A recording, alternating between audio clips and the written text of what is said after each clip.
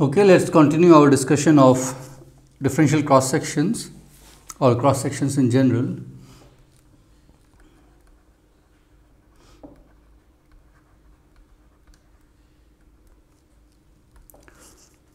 Okay.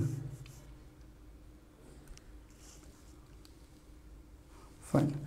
So let's recall what we wrote down for the cross section.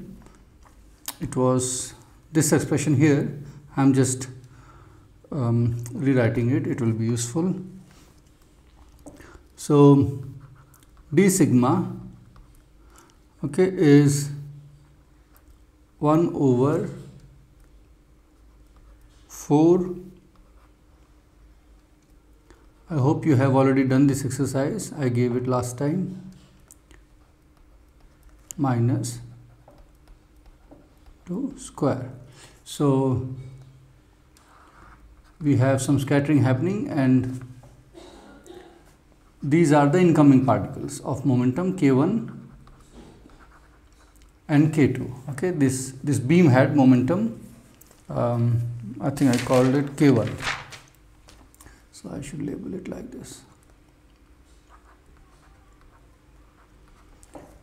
Okay. So then you have all these differential elements.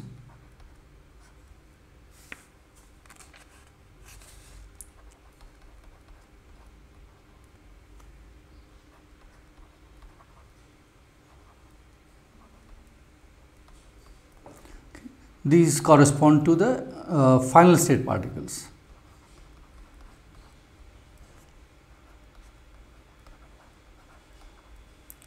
Okay.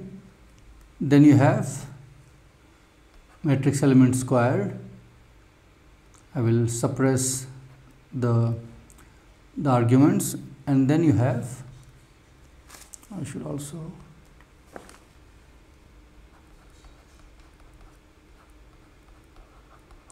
this k1 plus k2 minus summation over pi. Okay, this delta function also times matrix element square. Okay, and right now all the differential elements p1, p2, pn, they are in different regions. They do not overlap. Okay. So one thing I forgot to tell you last time, I realized later that I didn't mention. So here, here till this stage we had this probability given by this expression where we had f1 tilde and f2 tilde still present here, and after that I used the normalization of f1 tilde and f2 tilde which I had shown you earlier, and I was assuming that, I was working in the limit in which these folding functions or smearing functions are sharply peaked around values k1 and k2. Okay, so that only those values are picked up by these factors. Okay, and this is no problem, because even though the width of these Gaussians which we are taking as smearing functions, they are finite, they are not zero, something small. Okay, but that doesn't cause any trouble, because if you look at detectors, okay, when they detect a particle hits somewhere and they can detect the momentum, but they detect the momentum with some finite resolution. Okay, they cannot distinguish between a particle which is having a momentum sharply peaked at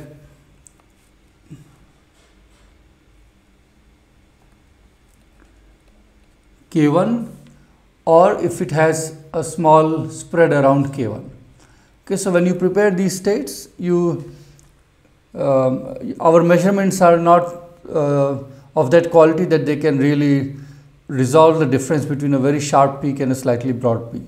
Okay, so we are not making any error in that sense. Okay, so these are all consistent with the measurement requirements that we have. Okay, so I can replace these by their just normalizations, and I am assuming that I have a very sharply peaked Gaussian. Okay.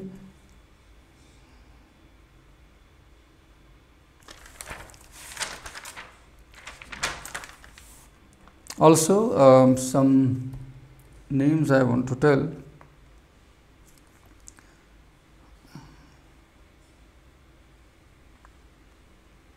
So, look at this factor. This factor has come from here,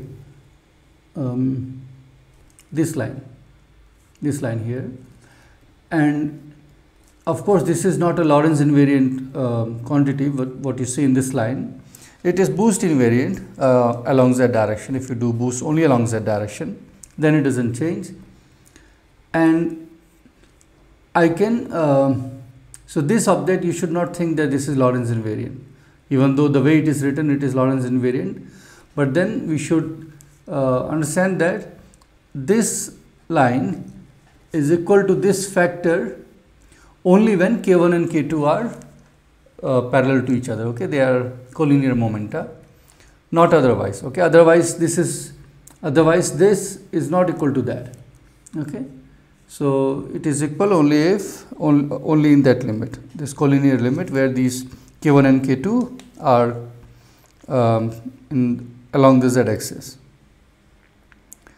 Okay, then so that's invariant under boost along z, but other than that, all other factors are invariant, Lorentz invariant. Okay, so if you look at this kind of things we have seen in the first course also. Okay, this is just invariant measure. Similarly, these are all invariant. This is anyway delta 4, so that's invariant. That matrix element squared is also invariant. Okay, so other than this factor, everything else is Lorentz invariant, and this piece is invariant under boost along the z axis. Okay. Another thing, that if these regions R1, R2, Rn, they overlap, okay, and because we are going, we in this theory we have bosons, identical bosons. Okay, so the same state gets, I mean, counted twice, right? Because if you have two particles in a given region and the regions overlap, I mean two particles in a given region, then saying that this one has momentum p1 and that one has momentum p2, or vice versa, it's these are not two different states, this is the same state, right? You can, these particles are indistinguishable, but the way this has been set up, okay, it is counting as if these particles are distinguishable. You are tracking the momenta of each of these particles. So I will be then overcounting the number of such states, and I should divide by 1 over 1 factorial, n factorial, if you have n particles in the final state. Okay, so divide by n factorial if the regions overlap, if all of these r's are same, identical.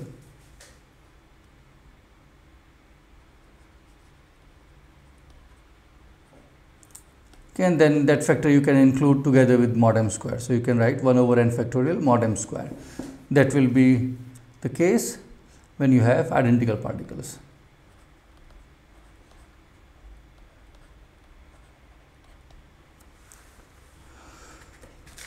Okay, some names. This factor is called flux factor. This first prefactor is called flux factor. That's just a name. It's useful to have names so that you can refer to these objects easily.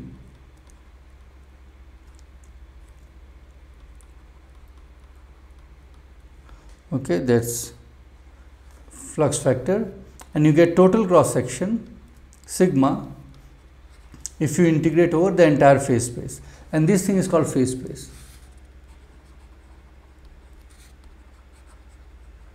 Okay, if I integrate over these integral dp1, integral dpn, okay, with these objects together with the delta function, that is called phase space.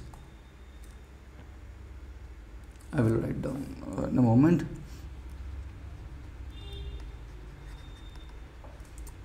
If we integrate over the entire phase space. And what's phase space? Is integral d cube p I over 2 pi cube 1 over 2 omega p I product over all I. So this entire factor times 2 pi to the 4 delta 4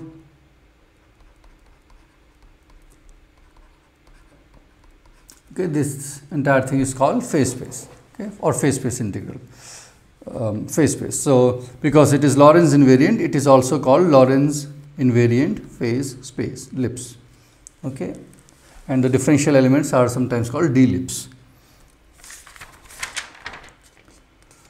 Okay, good. Then let's look at some examples. So first let's one body look at a first a process which has one body final state. Okay, this will be useful when you are studying deep inelastic scattering, and we will not do that in this course, but at least I can talk about phase space here. So here is the thing. So you have a particle with momentum k1, another particle with momentum k2, and as far as I am concerned right now, it doesn't matter whether what is the nature of these particles, okay, because I am looking only at the kinematics, the phase space part. Okay, I am not looking at the dynamics. Dynamics is contained in mod m square. That guy knows about which particle is interacting with which kind of particle and what are the interaction forces, but phase space doesn't know about those things. So suppose we look at one body final state, and then I want to write down the expression of cross section. Of course, I will write it in terms of mod m square. Mod m square I will not specify because that requires looking at a particular process, but I will do the kinematic part. And I will also allow for these masses to be different. So let's say this particle has mass m1, the momentum k2 is carried by a particle of mass m2, and this p is carried by a particle of mass m.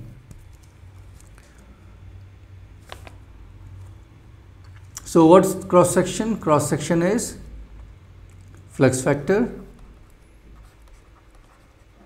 times integral over the phase space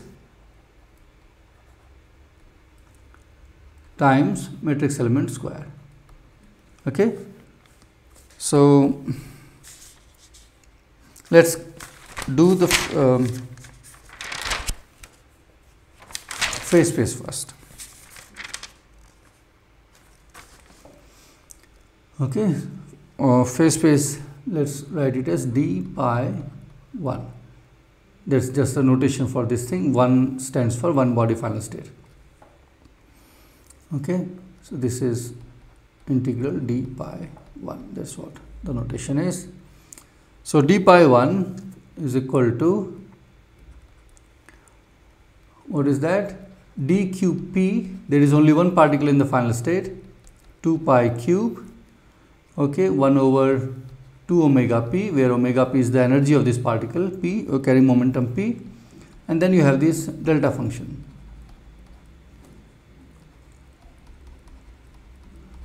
Okay, I will encourage you to do this calculation before watching the video, and hopefully you will succeed on your own, but in case you have difficulty, then you can refer to this video.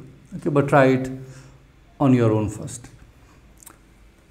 Okay, so this is Lorentz invariant object, and we have seen earlier that we can write this as d4p over 2 pi to the 4, then delta plus, and the plus means that the energy component is positive, delta plus of p square minus m square. Okay, and there is a factor of 2 pi that I am missing. 2 pi times delta plus of, something has happened again,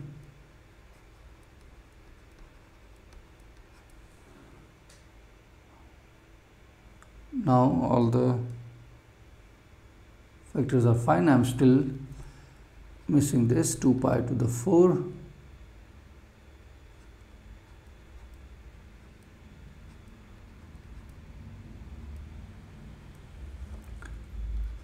I think I know what is happening.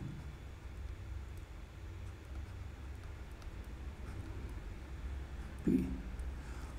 Okay. Now because we have this K1 and K2 as these incoming particles with real energy, so they are positive automatically, so I don't have to write it as an additional constraint. Okay, because K1 plus K2, the energy component of this is the energy component of P0. Okay, and because K1 0 plus K2 0 is positive, P0 is positive. Okay, so it is ensured by this, so I don't need to carry a plus with me, I can drop it, it is automatically ensured from here. Okay, and then I can do the this integral d4p. Okay, 2 pi cube, sorry. So what will that give? It gives somehow factor of 2 pi 4. Sorry, that's the mistake. That's why my factors were not matching. 2 pi 4. So this 2 pi to the 4 cancels 2 pi to the 4, and only this 2 pi is left. So 2 pi. Okay. In doing the integral, we'll take away this delta function and replace P by K1 plus K2. So I get K1 plus K2 whole square minus M square. Okay, that is fine, that is good.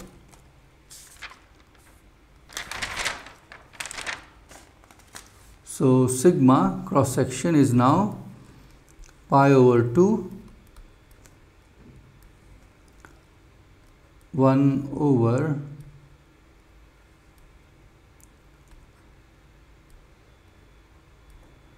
K1 dot K2 whole square minus M1 square M2 square times this delta of K1 plus K2 whole square minus M square times matrix element square. Okay, so this will be the expression, and you can now, for whatever process you want to get this cross section, you can supply the mod M square for that process, and this line will provide you the result for that. Okay, so next we will take a two-body final state.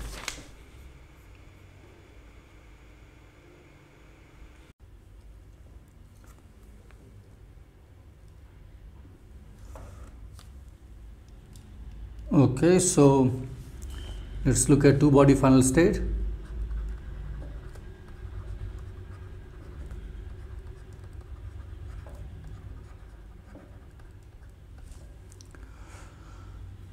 Okay. So what's the phase space?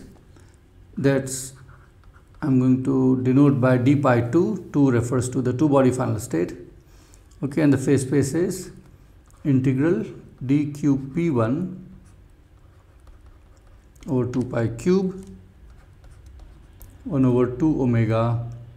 I want to write P1. So the energy omega P1 is the energy of particle carrying momentum P1. Then integral dqp2 over 2 pi cube 1 over 2 omega P2, and then our energy momentum conserving delta function K1 plus K2 minus P1 minus P2. Okay. Now this object is Lorentz invariant, as I have said earlier also. So let's go and evaluate this in the center of mass frame of K1 and K2. So let's evaluate it in K1 plus K2 rest frame. Okay, so K1 is equal to minus K2. So the momenta of incoming particles are back to back and equal. So if we are in that frame, and the center of mass energy would be omega K1 plus omega K2, okay, which I will call omega Cm. Okay. Now if I look at this delta function in the center of mass frame, then I can write it as, see, these are 4 delta functions. I will write energy delta function corresponding to energy and the momenta separately. So you will have delta of omega Cm. So K1 0 plus K2 0 is what is omega K1 plus omega K2, and because I am in center of mass frame, this is equal to omega Cm, should be equal to omega P1 plus omega P2, right? This is what I should get. And then the delta function, delta cube of, now because of my choice, K1 plus K2 is equal to 0. So sum of these 3 momenta is equal to 0, and then I am left with only P1 plus P2. Okay, what does this delta function says? This delta function says that it hits only when P2 is equal to minus P1. Okay, meaning the momentum of the final state particles are back to back. Okay, it doesn't tell you the direction, but it tells you that they are back to back, which is what you expect. Okay, so momentum conserving delta function is giving you the correct result.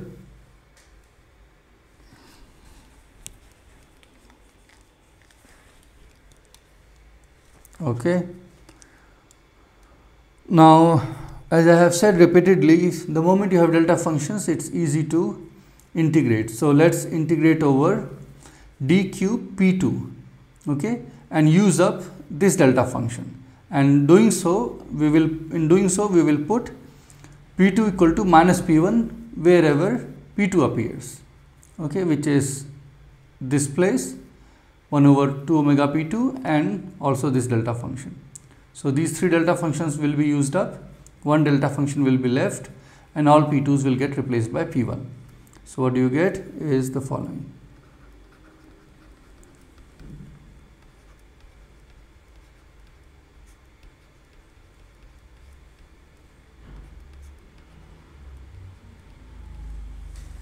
Okay. So 2 pi cube will kill this 2 pi, will leave only one factor of 2 pi from here, and you will have 1 over 2 omega P2. But now here in this P2 you should use P2 equal to minus P1. Okay, that's what you should do. But I will still continue writing P2, it's easier to write that way, but we understand that this condition has to be supplied, that P1 plus P2 equal to 0. Okay, then you have factor of 2 pi, and then a delta of omega Cm minus omega P1 minus omega P2. And here also in this, so what is omega P2 now? Omega P2 was P2 square plus M2 square, but now that is, because of this delta function, P1 square plus M2 square, okay, because I put P2 equal to minus P1. So that is omega P2.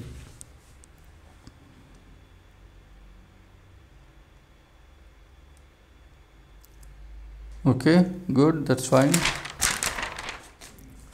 Now omega P1 and omega P2, they all contain P1 square, right? Now we still have an integral left over P1, but they all have the square of the magnitude of vector P1, right? Because P1 appears here and appears in this, exactly in this way, P1 square plus M1 square root. It appears here, again you have P1 square appearing here, and these two places also. Okay, so I can do the this integral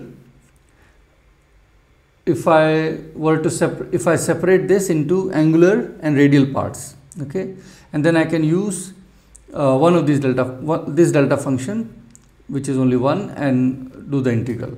So that's what I'm going to do now. So d cube P1 I will write as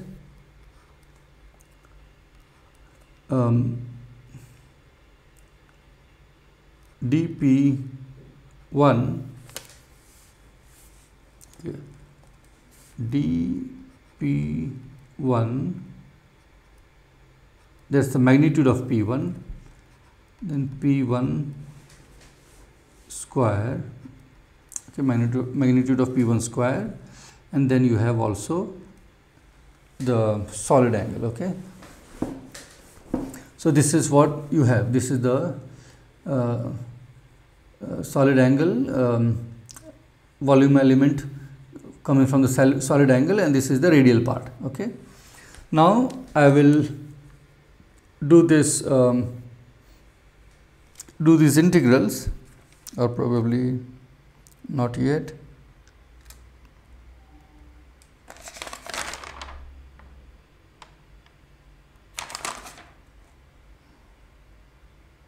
Yeah. So I can write, let's write once this expression, it will be useful.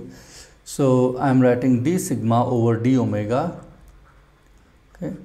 So I am taking this volume element to the left side of this expression, right. So d sigma, I have calculated d cube P1, d cube P2, that thing, okay, and I have mod m square, and the final integral with d cube P1, I have a d omega, that d omega I am taking to the left, so I get d sigma over d omega, okay, and this is equal to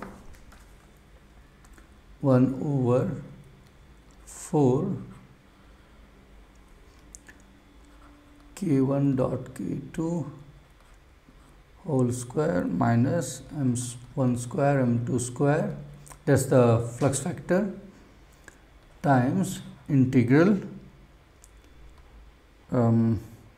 dP1 over 2 pi cube,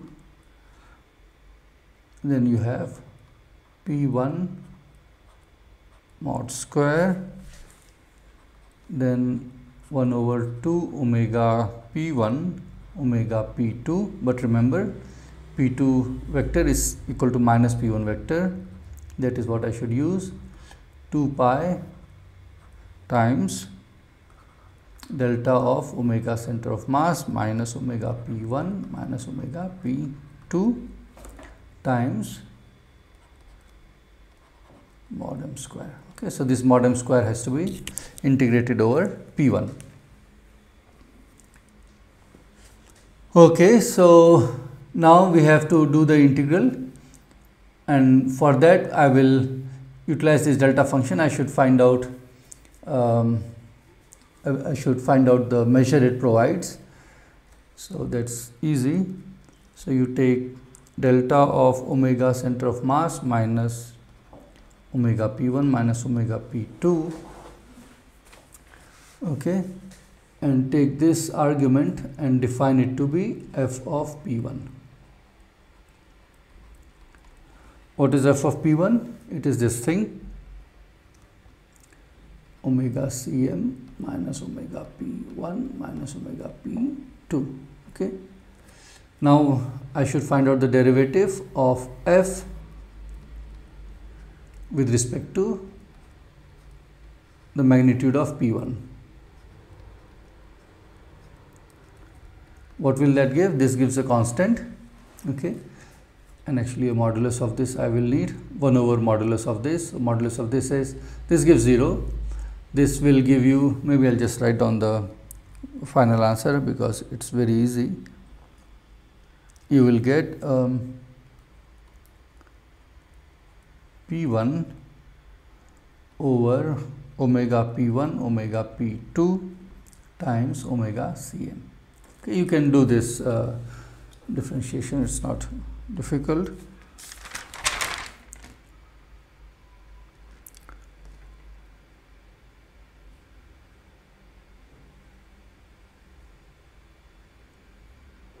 Okay, so what do you get? Let's check.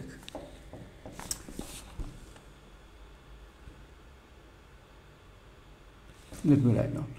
So this is 1 over 4 times whatever that is in the square root times, so this factor I have to divide in the denominator, so that will give you omega p1 omega p2, okay, over omega cm, okay, that comes from here, and then you also have magnitude of p1, okay. So 1 over this thing, fine. Then when I do the integral over p1, that delta function gets used up, okay, and yeah, here 1 over 2 pi cube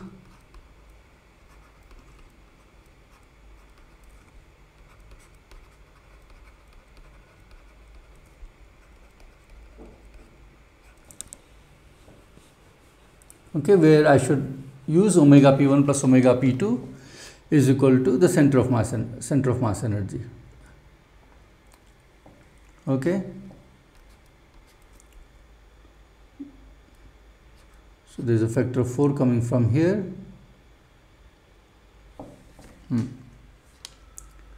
and mod m square. Let me check if I missed something.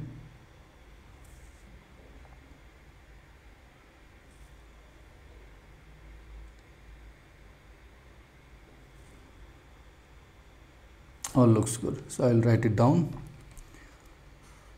4 times that square root times 1 over 4 into 2 pi square into this 1 over omega cm, and then this p1 gets cancelled with this p1 square, so I have only p1 modulus square, and then I have matrix element square.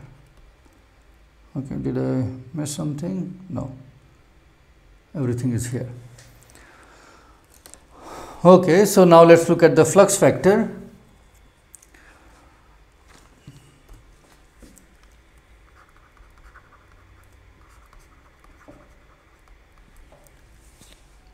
So this involves k1 dot k2 whole square. So let me first calculate that.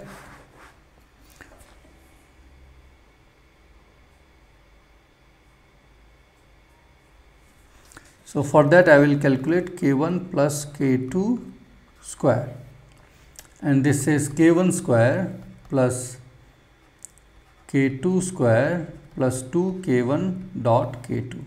Okay, where when I write k1 square, this is k mu. Okay, so k1 square is just m1 square, k2 square is m2 square plus 2 k1 dot k2. Okay, and we are in the center of mass, we are in the frame k1 plus k2 equal to 0. So this thing, the spatial components of this sum is 0 and only temporal components are there. So that is what I am going to use now, and this is just omega center of mass squared. Okay, so what is k1 dot k2 is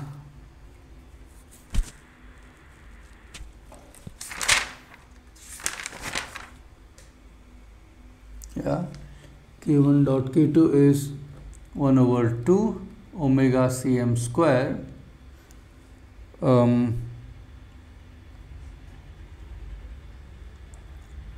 actually what I wanted to do was I want to take the case where m1 is equal to m2 is equal to also mp1 equal to mp2, meaning all the particles have the same mass.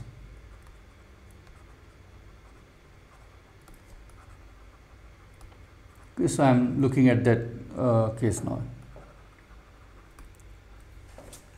So this becomes plus m square, okay, because this gives you 2m square, and when you divide by 2 it gives you m square. Okay, so with that, k1 dot k2 whole square minus m1 square m2 square, which becomes m to the 4, that square root we need to calculate, and this object is equal to, I will just substitute here,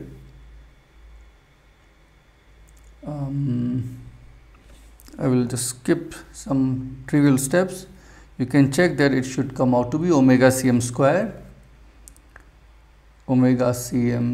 over 4 minus m square. Okay, that is what we should get. And then you can use that omega cm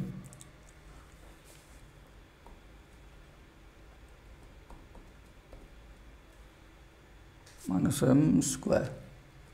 Okay, this you can check. Now omega cm square, that is the center of mass energy square, will be equal to the half of the energy of one of these particles, right? Because all particles, I mean the incoming ones, they have equal energies, they have equal masses, equal momenta, so equal energies, and similarly for the ones going out, they have equal momenta of, I mean the magnitude of the momenta is same, but they are also carrying equal masses, so the energies are also equal. So it is twice the energy of P1. Okay, so what I am saying is your final state particles are going back to back because you are in the center of mass frame.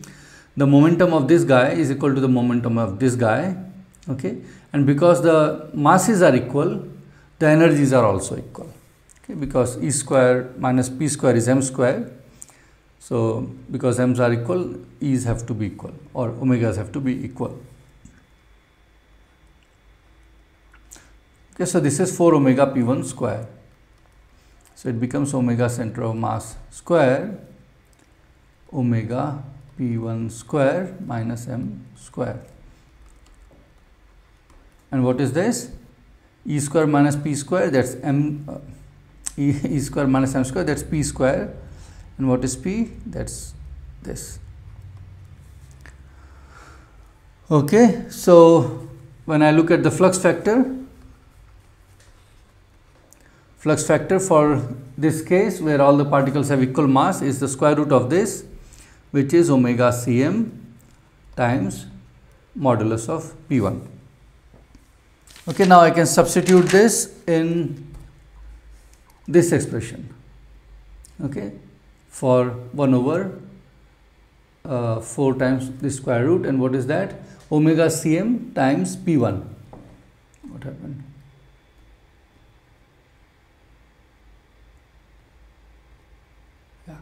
omega cm times p1. So that will make it omega cm square below, and one factor of p1 will get cancelled. So what do you get? You get d sigma over d omega is equal to,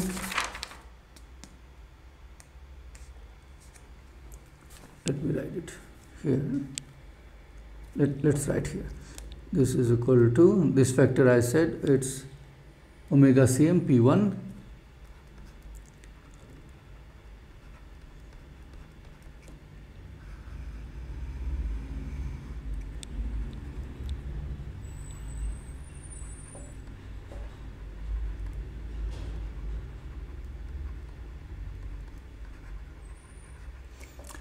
times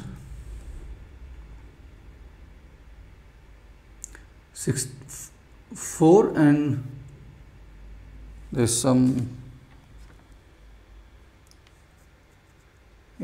there's this 4 also, 1 over 4.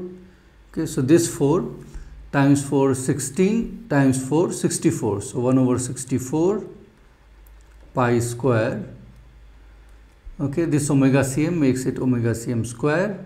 This p1 will cancel, so I will just cancel this one and write p1 and then mod m square.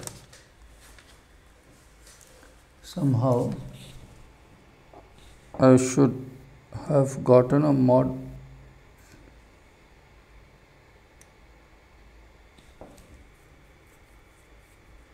I have an extra p1. How come?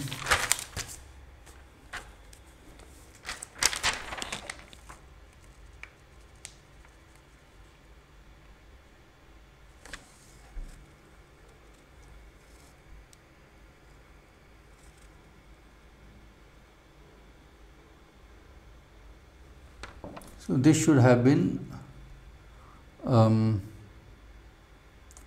not p1 square.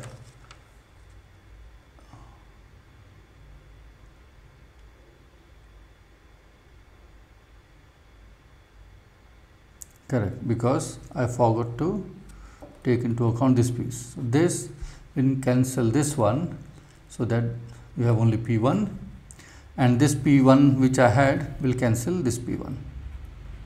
Okay, so you get 1 over 64 pi square 1 over omega center of mass square times mod m square. That's d sigma over d omega. Okay, for a two body final state, when you are looking it in the center of mass frame. Okay, because we made this specialization to this frame. Okay, so something, okay, now I know.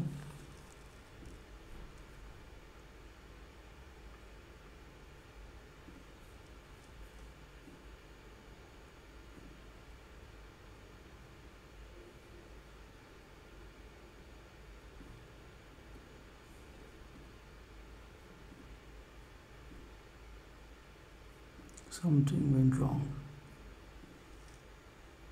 No, nothing went wrong. So let me write down the final result again. For 2 to 2 scattering, cross section,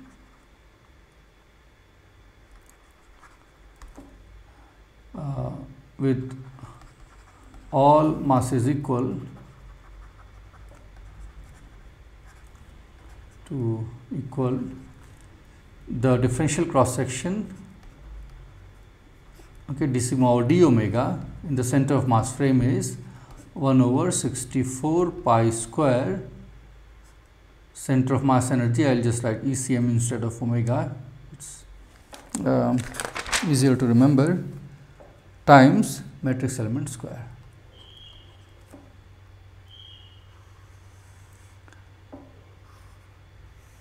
And note that this one is not proportional to some delta function, as we had for the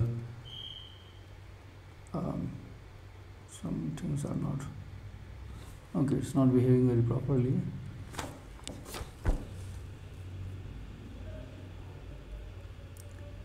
So for the case of one body, we had gotten a delta function. Let's check. One body, the cross section was proportional to a delta function, which was ensuring that k1 plus k2 squared is equal to m square. Okay, but here you don't have a delta function left. But that's a useful formula to remember, and we'll continue our discussion in the next video.